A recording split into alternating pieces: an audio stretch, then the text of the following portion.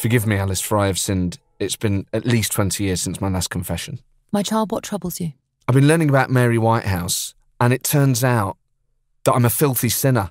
I'm a glutton. I can't stop eating crisps, and I try and ration it.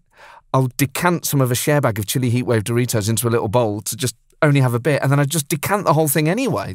It's pointless having the bowl. I might as well just tip it all into my mouth, and I can't be stopped. 15 Hail Marys and 4 Our Fathers, and the Lord will forgive you. Thank you. You are a real priest, right? Mm-hmm. October 1976, Birmingham. Mary fidgets in her seat as the tannoy announces the train has reached its final stop, Birmingham New Street. She takes a moment to look out of the window and take in the busy throng of the station concourse. After all these years, she still gets nervous when attending speaking engagements. As she nears the ticket station, she's heartened to see a smiling crowd of teenagers waiting to welcome her on the platform. They're students from the local Bible college.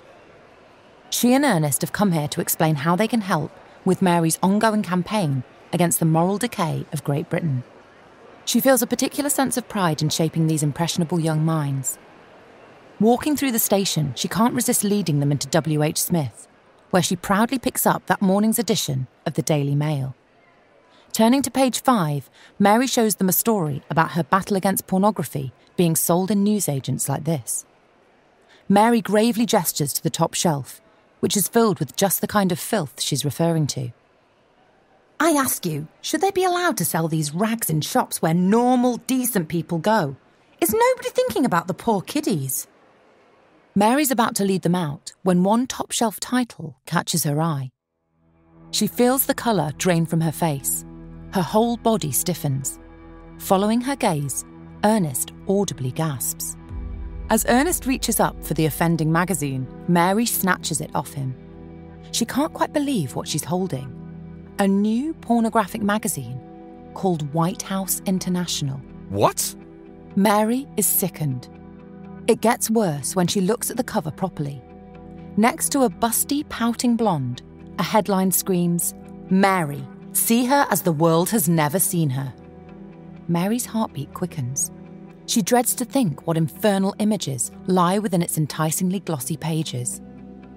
Feeling too afraid to look, she passes it back to Ernest, who dutifully flicks to the relevant page. Yeah, it's usually around page 17 or 18 that they have the... that's what the lads told me.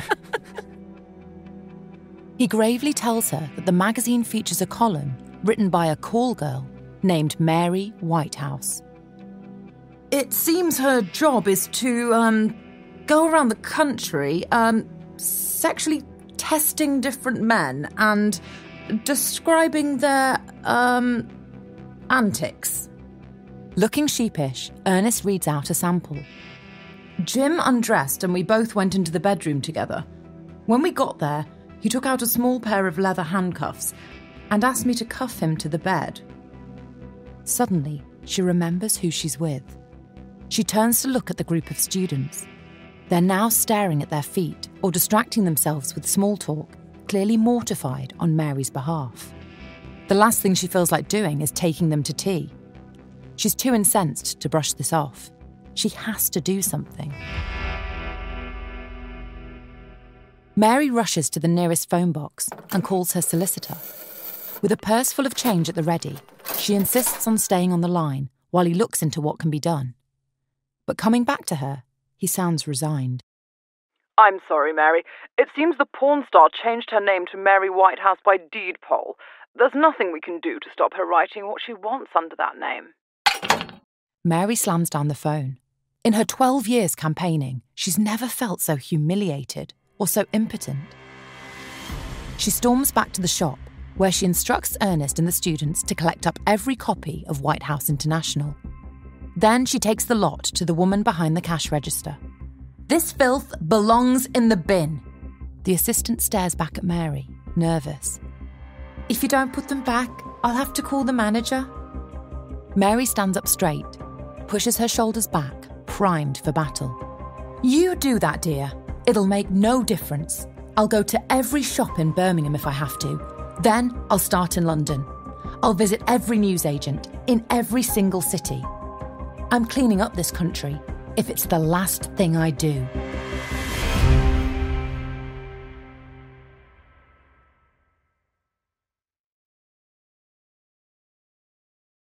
From Wondery, I'm Alice Levine. And I'm Matt Ford. And this is British Scandal.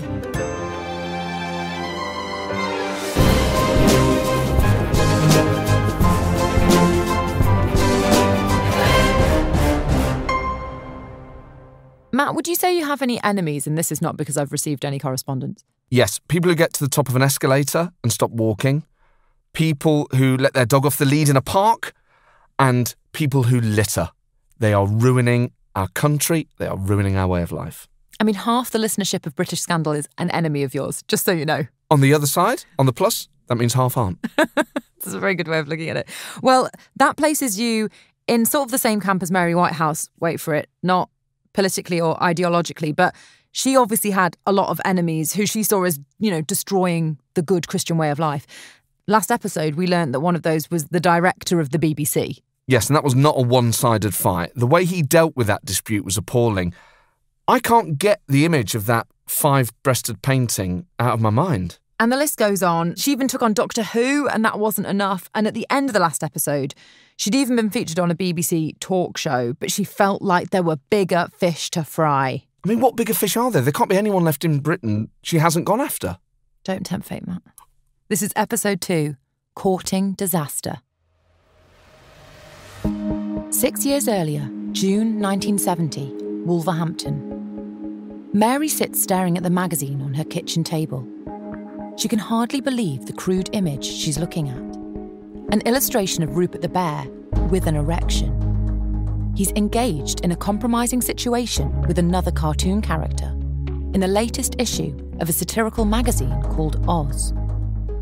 It was sent to Mary by one of her supporters, who was horrified when her teenage son brought it home. Mary knows how she feels. She turns to Ernest, tears pricking her eyes. I read the Rupert books to the children when they were small. How could they be allowed to print something like this? Rupert is a bear. Bears do procreate. I mean, it's no different to what Attenborough's doing. It's a slippery slope, and Dave is not beyond reproach.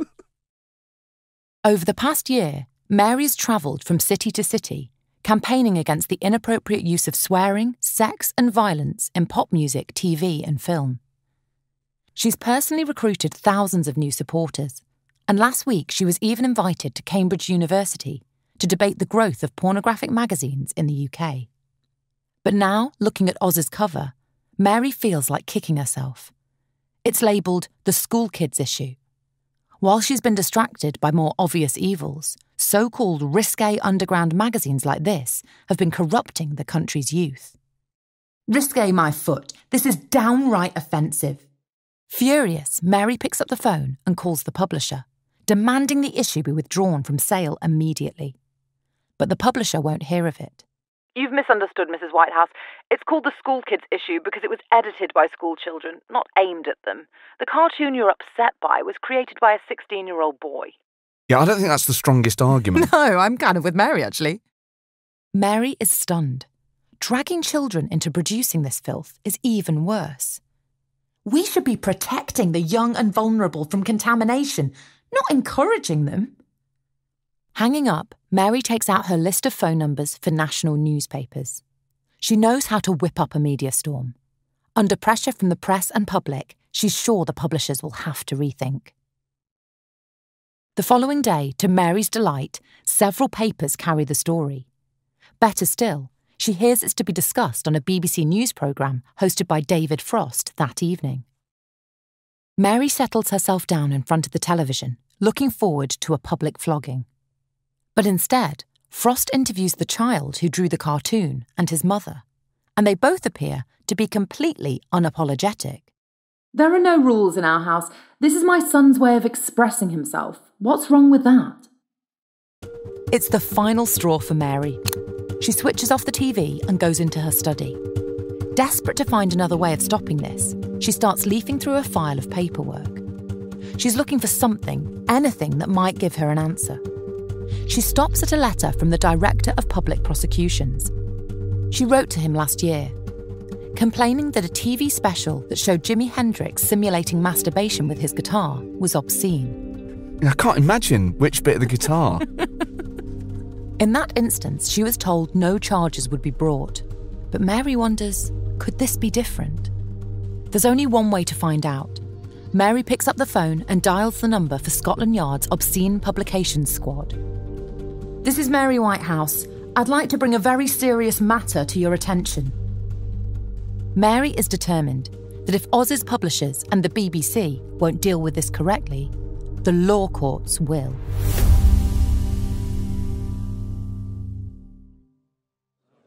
A year later, June 1971, the Old Bailey, London. Stepping into Court 2, Geoffrey Robertson takes a moment to stop and catch his breath. At 24, he's still getting used to the grandeur of this famous courthouse and being part of such a high-profile case. But here he is, junior counsel for the defence of the men who have become known as the Oz Three. The magazine's publishers, Richard Neville and Jim Anderson, and its business manager, Felix Dennis. Robertson smiles at the sight of the defendants as they enter the dock. Today, like most days, they're dressed as schoolgirls, their long dark locks tied up in bunches and freckles painted on their smirking faces. I mean, I think most people would say if you're going to court, put on your best suit, shirt and tie. Like, that's the cliches that even scallywags find a tie for the day. What are these guys playing at? I guess part of what they're defending is the right to be controversial and subversive.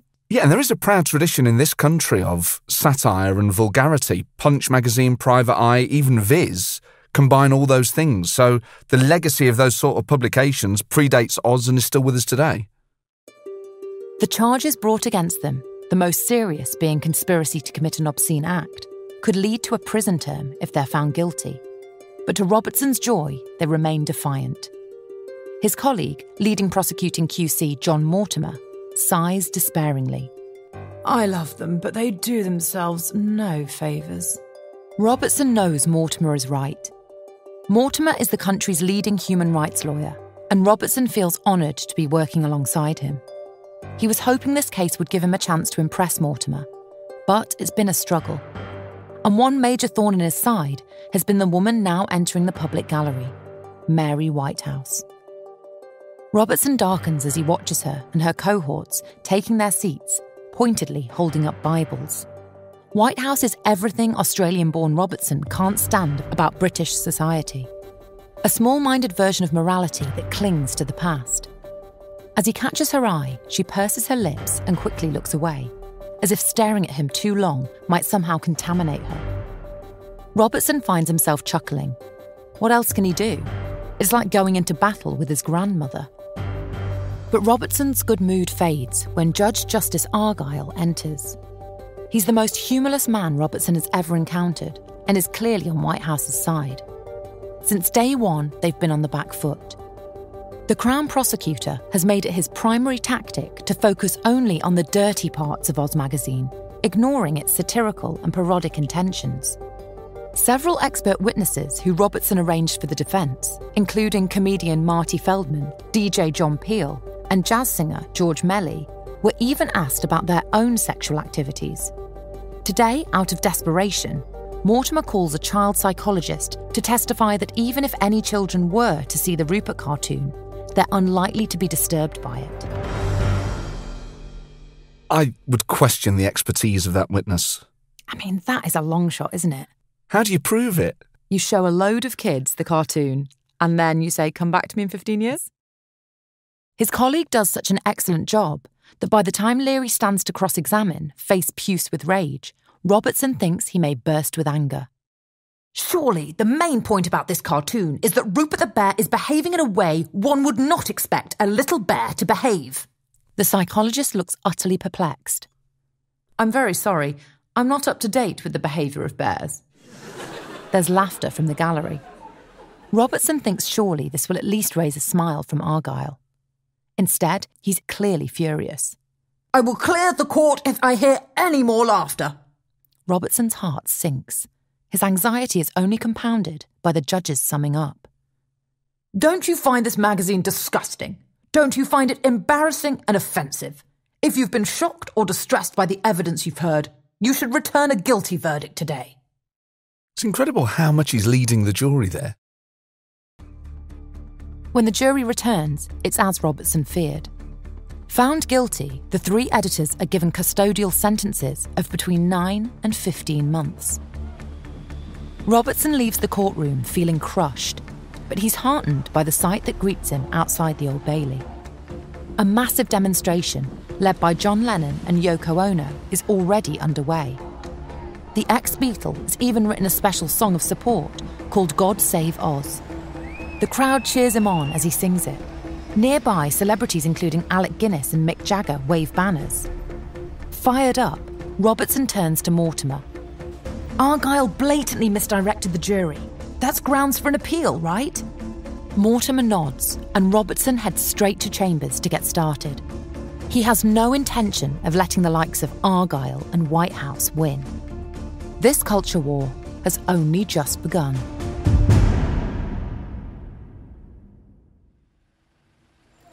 It's 3 months later, November 1971, the Royal Court of Justice. Mary can barely contain her fury as she speaks to the reporters gathered outside the courthouse. This is a disaster for morality. I could not be more shocked and horrified by the decision of the appeal court. Mary still can't believe that the Court of Appeal has just quashed the convictions of the Oz 3. She's interrupted by the sound of jeers and laughter from nearby protesters. Mrs. Whitehouse, the appeal court criticised Justice Argyle's behaviour in the original trial, finding he made 5 major errors of law and 72 errors of fact, as a result of which these men spent 3 months in prison. Surely you can't agree with that. Before Mary can formulate an answer, the reporters rush to the other side of the road, where the freed prisoners stand with their legal team, ready to give a statement. All 3 men sport crew cuts rather than the long hair they wore through the trial. Much has been made of the fact that their heads were shaved when they entered Wormwood Scrubs prison, and many of today's crowd wear shaved heads as a show of solidarity. As the men begin to read their statements, Mary makes eye contact with their junior counsel.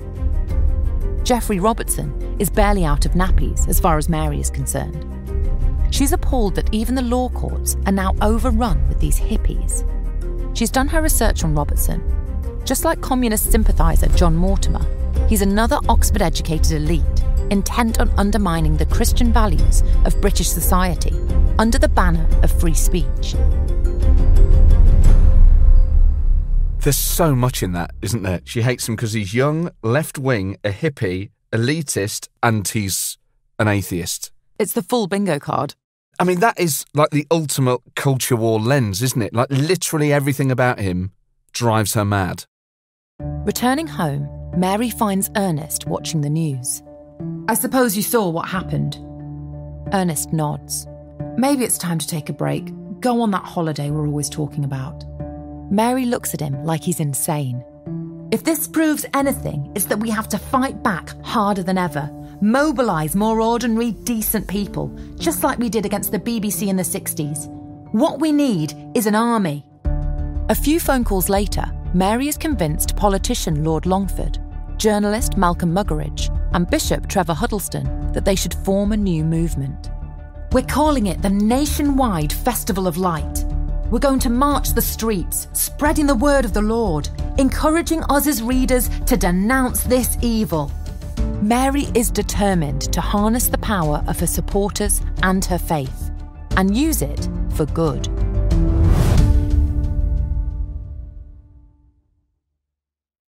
A year later, Christmas Day, 1972, Wolverhampton.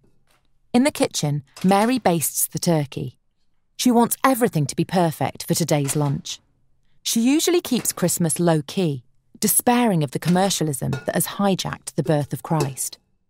But this year, a newspaper reporter wants to pop by to capture a Whitehouse family Christmas, and Mary knows how important it is to keep the publicity machine running.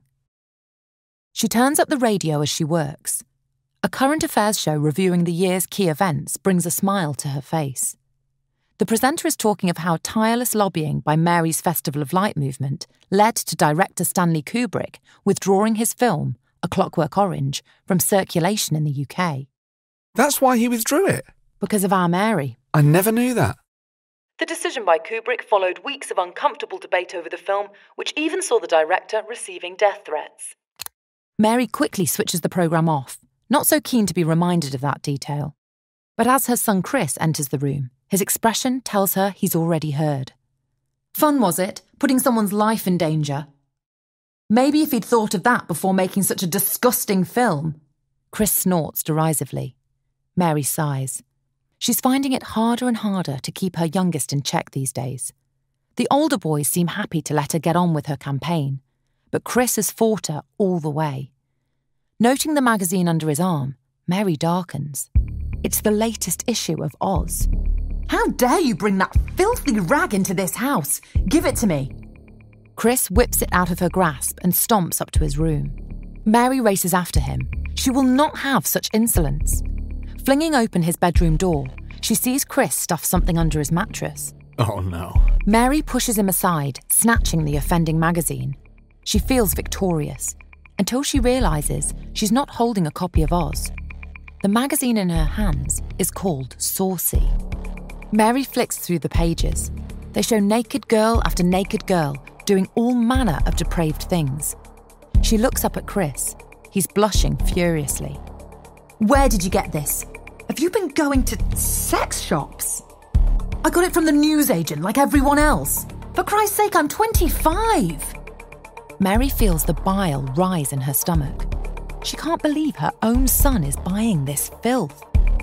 Mary's about to give him a piece of her mind when the doorbell rings. To her horror, the journalist is early. Go back downstairs. I will not let you ruin this for me. A few minutes later, Mary ushers a reporter and photographer into the sitting room, where Ernest and sons Paul, Richard and Chris sit dutifully round the table. The turkey with all the usual trimmings sits in the centre, surrounded by tinsel, crackers and other decorations. Mary has gone all out. She steals a look at Chris. He's staring into his melon starter.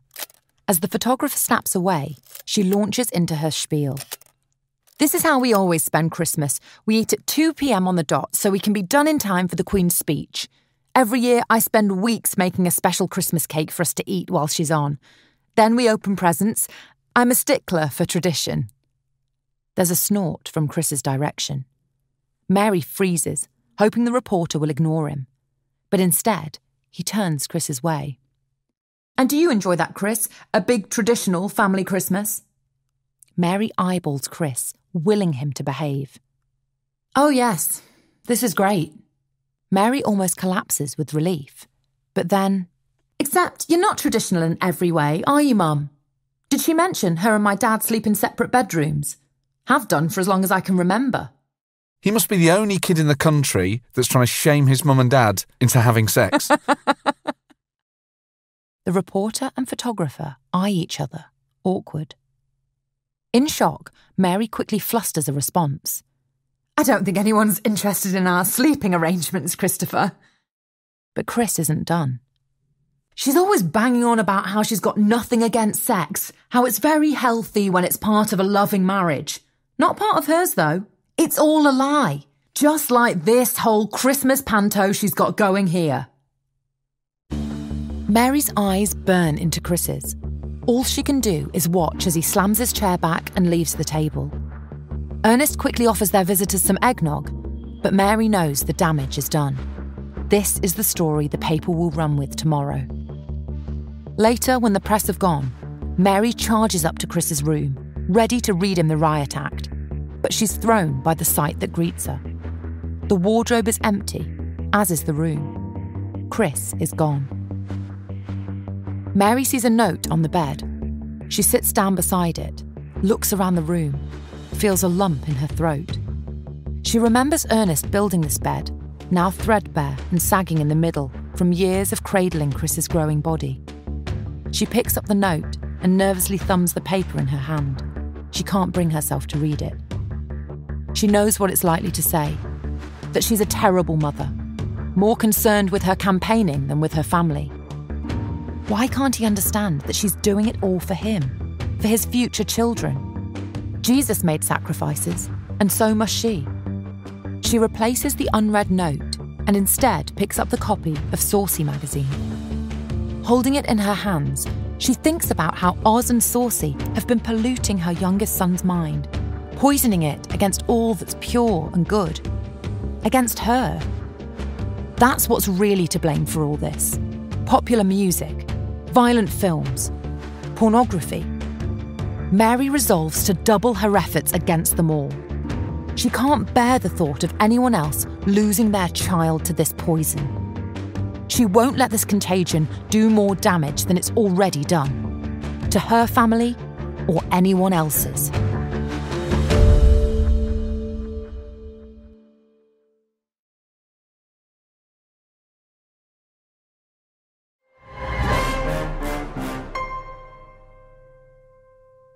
Four years later, October 1976, Wolverhampton. In her sitting room, Mary watches the 6 o'clock news with glee. It shows a group of protesters waving placards denouncing pornography and chanting loudly outside Whitehouse International HQ. They've been dispatched there by Mary following the launch of the soft porn magazine mockingly named after her. Mary has made slow but significant progress with her anti-filth campaign over the past few years. She's persuaded several local councils to protest against the screening of films like degrading satire, Blowout, violent horror flick The Exorcist, and sexually graphic The Last Tango in Paris. And following her fallout with Chris, she's launched a one-woman war against the pornography industry. The current UK laws surrounding magazines are imprecise, so Mary's gone directly to MPs in an effort to have them rewritten.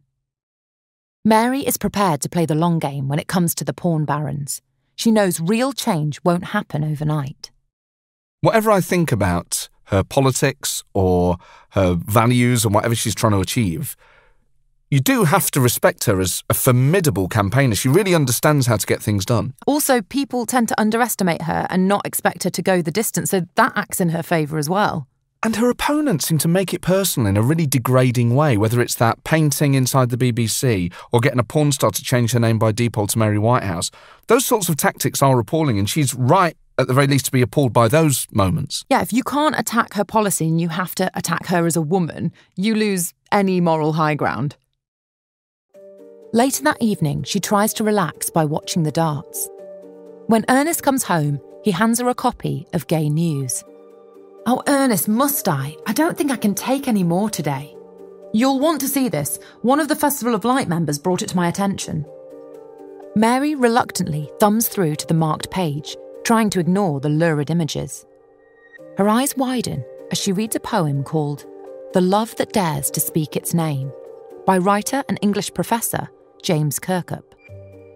It details, in graphic language, the crucifixion of Christ seen through the eyes of a homosexual Roman centurion. The tough, lean body of a man no longer young, beardless, breathless, but well hung.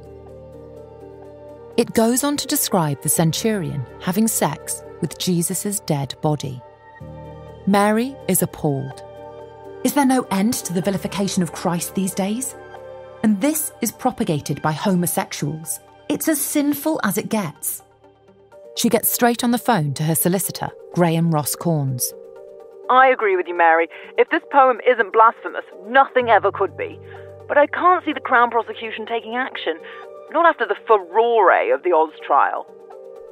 Mary can't believe it, but she won't be dissuaded that easily. What about if I prosecute privately? Ross Corns pauses for a beat before answering. You could, but if you lose, it would prove very costly, both financially and reputationally. Mary looks across at Ernest. A court case could cost thousands. She could blow her and Ernest's entire savings. They could even lose their home. But she's already having to put up with the pornographers. She can't let the blasphemers gain ground. Well then, I'd better not lose. Mary's mind is made up. If the Crown won't take action, she will, whatever the personal cost. 8 months later, the 12th of July, 1977, the Old Bailey, London.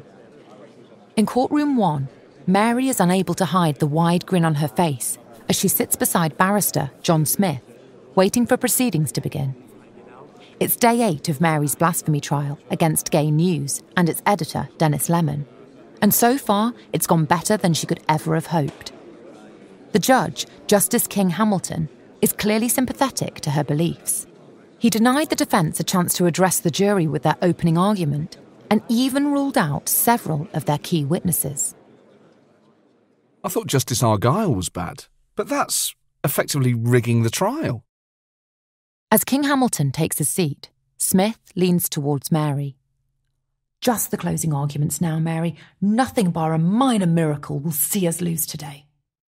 Mary watches as defence barrister Geoffrey Robertson rises to his feet.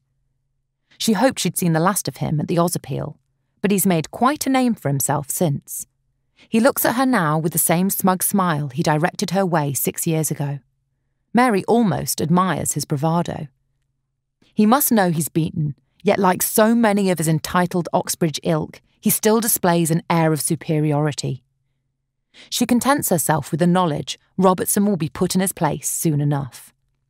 I hope members of the jury will indulge me as I read you some passages from the Bible. Ooh, this just got interesting. Fight fire with fire. And brimstone. Mary's confused. Robertson has always called himself a Protestant skeptic publicly. Since when did he know anything of the Lord's teachings?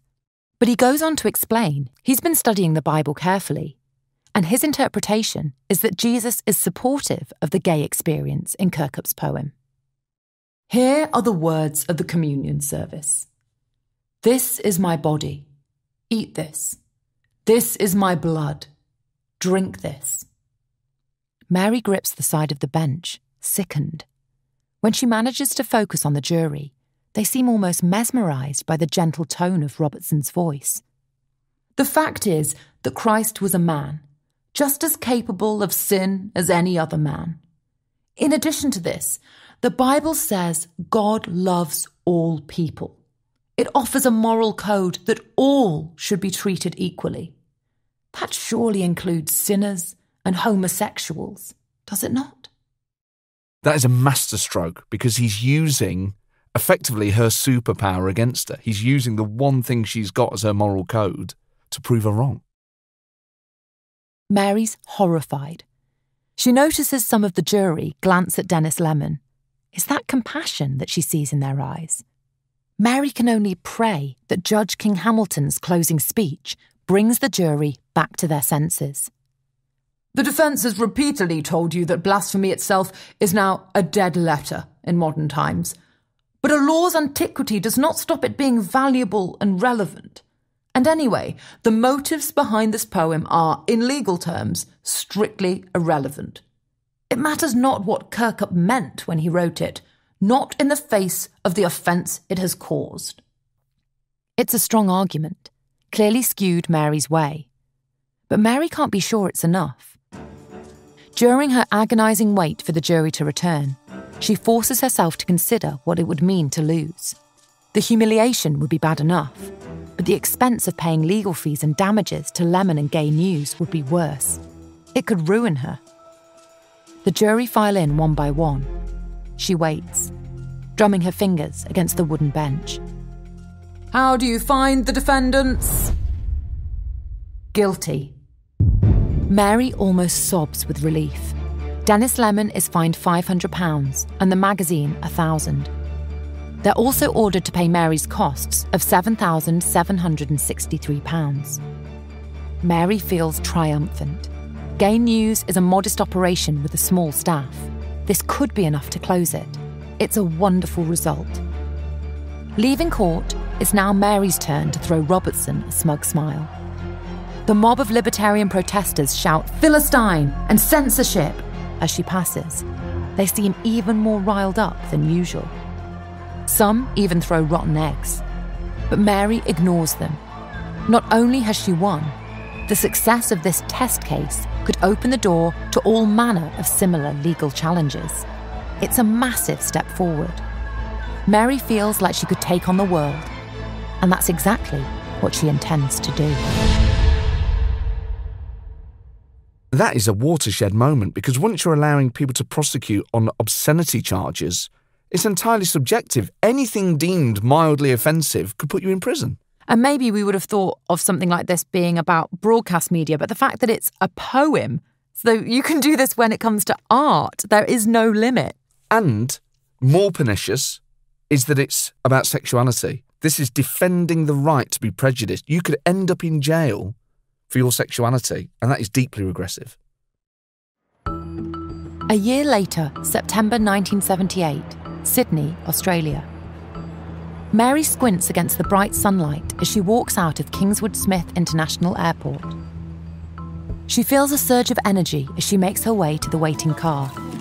A group of reporters rush over to meet her, and Mary smiles, pleased to find she's just as newsworthy on the opposite side of the world.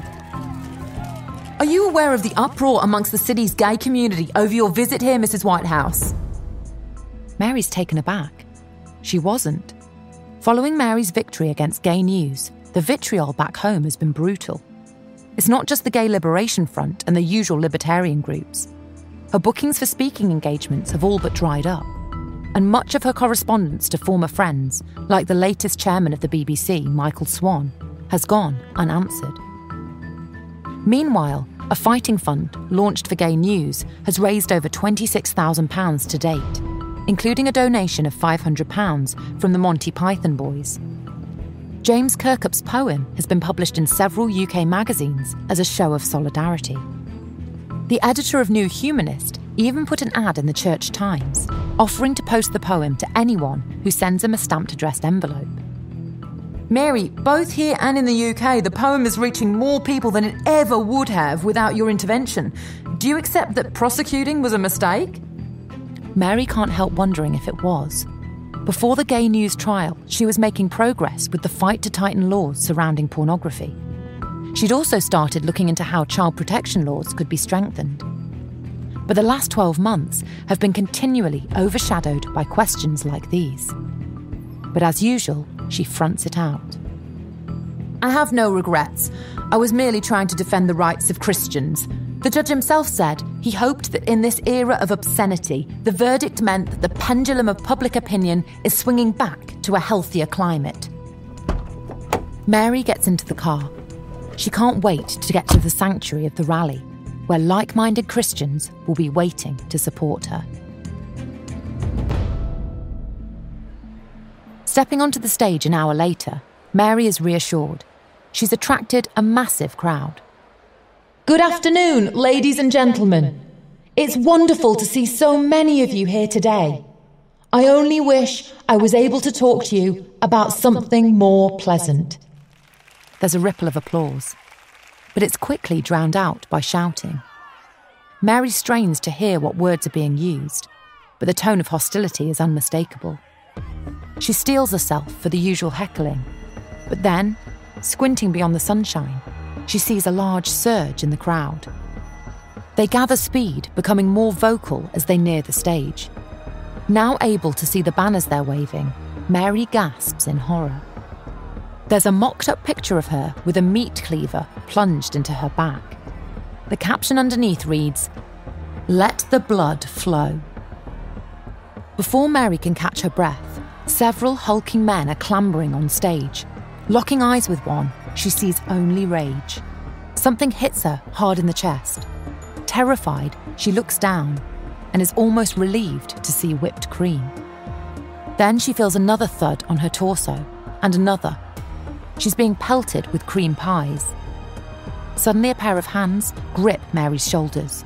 She's powerless to resist as she's dragged from the stage.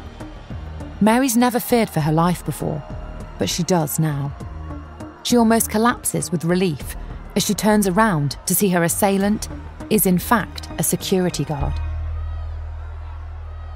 I'm sorry if I scared you, Mrs. Whitehouse. We had to get you out of there. You might want to call this whole thing off. It could get a lot nastier.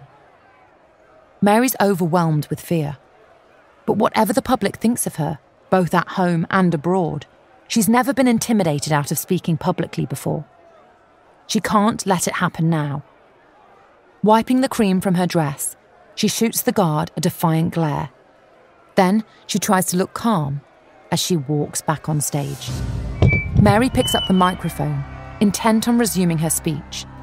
But now the protesters are so loud, she's completely drowned out. With growing horror, she makes out what they're chanting.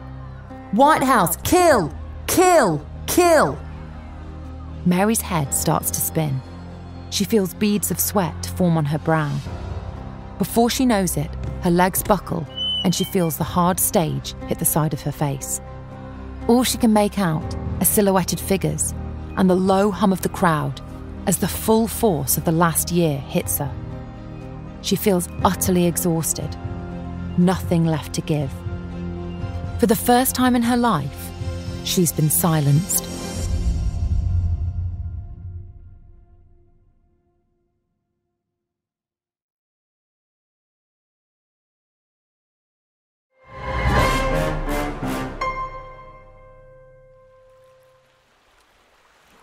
Three days later, September 1978, Gibraltar. Mary closes her eyes and listens to the gentle sound of waves lapping. The smell of seafood cooking in a small beach hut nearby fills the air. The next thing Mary knows, a smiling Ernest stands over her, holding a freshly mixed cocktail in each hand. Thought you could use some refreshment. It's called a Shirley Temple, no alcohol. Mary beams as she takes one. Don't mind if I do. Ernest sits beside her and they gaze out at the sea together. Mary realises he was right all along. They should have done this a long time ago. And after the hostility she faced in Australia, she finally agreed to take a holiday. But old habits die hard. Mary still feels the pull of the campaign invading her thoughts. She's certain the whole thing will be falling apart without her. Later, when Ernest is having an afternoon snooze, she sneaks off and calls one of her volunteers back home. Don't worry, Mary, it's really quiet. Nothing new to report. You enjoy the rest of your break. Mary hangs up, dejected. Was she wrong to take her eye off the ball and come here? Has it made her lose even more momentum? Or is this something bigger? This is the problem when you're a campaigner, is that it gives you such energy and focus and drive. You become addicted to the constant motion of campaigning. So even if you're achieving things that you want, you need to move on to the next thing. People never say, oh, well, that campaign was a success, I'm going to go and do something else. They want the next hit. She wanders back to the beach. As she walks, Mary glances at a young family building a sandcastle together, the young children joyfully playing. She's reminded of the sacrifices she's made. Chris never visits. Her other sons now have young children of their own, who she's barely met. Has it been worth it? An hour later, she gently shakes Ernest awake. I've made an important decision. Ernest rubs his eyes and puts his glasses back on. Then he nods, looking defeated. I knew it. I'll get packing. No, you won't. We're staying another week. And when we get home, I'm retiring. Ernest looks utterly floored. But Mary has made up her mind. This campaign has gone as far as it can with me in charge. I'm 69 now. It's time I handed the reins to someone else. Ernest beams. Mary feels a surge of relief, but it's tinged with regret. She can only pray she's doing the right thing. May 1979, Ardleigh, Essex. Mary leaves the local polling station filled with hope. This election has excited her more than most, with the prospect of a woman taking power for the first time, and a Conservative at that. Now Mary's vote is cast, there's nothing left to do but wait and hope. Mary may be winding down her own campaigning career, but that hasn't stopped her from throwing her full support behind Margaret Thatcher in the run-up to the general election. Having moved to this area a few months ago, Mary has made her presence felt by tirelessly doorstepping locals. She's also written to the Tory leader personally to wish her good luck. Mary sees a lot in common with Thatcher. They're both committed Christians from hard-working backgrounds, driven by a calling to do something important with their lives. Arriving home, Mary finds a 25-year-old girl from the local church group waiting. She's yet another potential replacement to lead Mary's anti-filth campaign. Mary's seen several people already, and none have impressed her. But today she tries to keep an open mind. Please don't be nervous. Why don't you tell me why you like the campaign?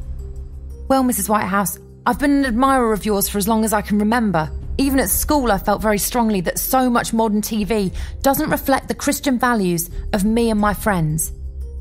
Mary nods along, impressed. She likes this girl. Maybe the search is finally over. It makes me so happy to hear you say that. So many programmes these days are obsessed with sex and violence, but not all young people want that. We want more innocent fun, like the Goodies. Mary darkens at the mention of the Goodies. She'd initially thought that the comedy sketch show would be good, clean fun. She even wrote a letter to the producer to congratulate him. But it's as if her endorsement was considered the ultimate insult, because since then, the show has gone out of its way to offend her. Last week, it had even featured a character called Desiree Carthorse, who suggests making a clean sex education film with no mention of the word sex. It's clearly a parody of Mary. Mary quickly ushers the young lady out, practically slamming the door in her face. She's starting to wonder if anyone else can be trusted to run her campaign. But her mood improves when she switches on the TV the following morning. The Conservatives have won by a landslide. Mary can't contain her excitement. I must send my congratulations. Within minutes, Mary is on the telephone, dialing the number for Whitehall. This is Mrs. Mary Whitehouse. I'd like to pass on a message to Margaret Thatcher. Hold on. After a couple of minutes, a familiar voice comes onto the line.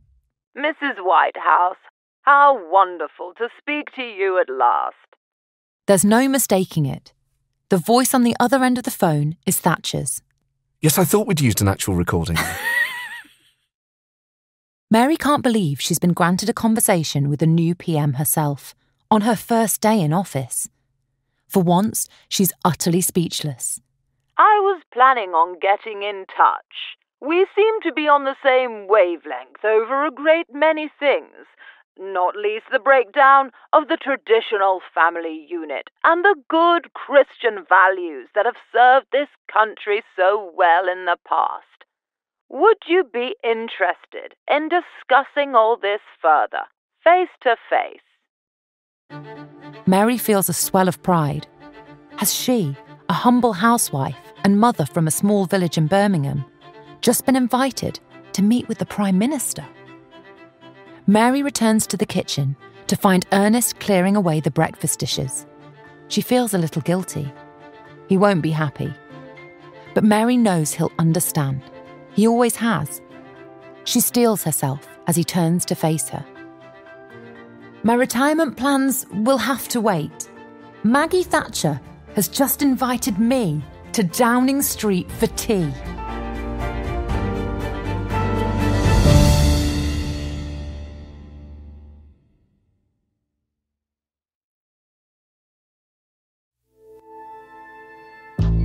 This is the second episode in our series, The Queen of Clean. A quick note about our dialogue. In most cases, we can't know exactly what was said, but all our dramatisations are based on historical research. If you'd like to know more about this story, you can read Quite Contrary, an autobiography, and Mightier Than the Sword, both by Mary Whitehouse. Ban This Filth, Letters from the Mary Whitehouse Archive by Ben Thompson. And you can watch Banned, the Mary Whitehouse story on BBC iPlayer. I'm Alice Levine. And I'm Matt Ford. Wendy Granditer wrote this episode. Additional writing by Alice Levine and Matt Ford. Sound design by Rich Evans. Script editing by James Magniak. British Scandal is produced by Samizdat Audio. Our associate producer is Francesca Gilardi Quadrio Corsio. Our producer is Millie Chu. The senior producer is Joe Sykes. Our executive producers are Jenny Lower Beckman, Stephanie Jens and Marshall Louis for Wondery.